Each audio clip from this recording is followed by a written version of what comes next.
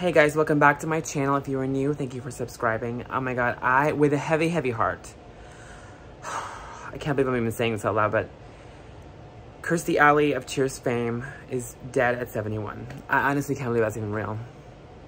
I look so bad right now. I'm not even gonna giggle, but it is what it is. It's been a crazy day for me, but we can talk about that another day. I had the flu shot. I'm feeling better now, but I felt like, ugh, all day. And then I hear this. I cannot believe Kirstie Alley is dead. So she's lived kind of a private life the last couple of years. Now we know why. She's been privately battling cancer. She just passed away today. Let's see what the statement is. Her family announced today, Monday, "We are sad to inform you that our incredible, fierce, and loving mother has passed away after a battle of cancer that she only recently discovered."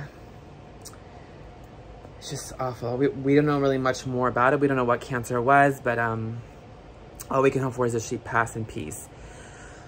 Oh my God, 71, a legend of TV, movies.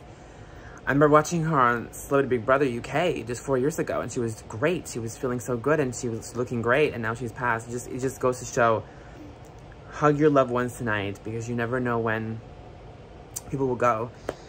Kirstie Alley is past at 71. Rest in peace. We love you.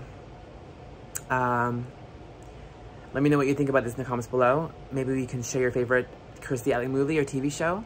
I love Veronica's Closet. I love Richer or Poorer. Of course, Cheers. I mean, I love everything she's did.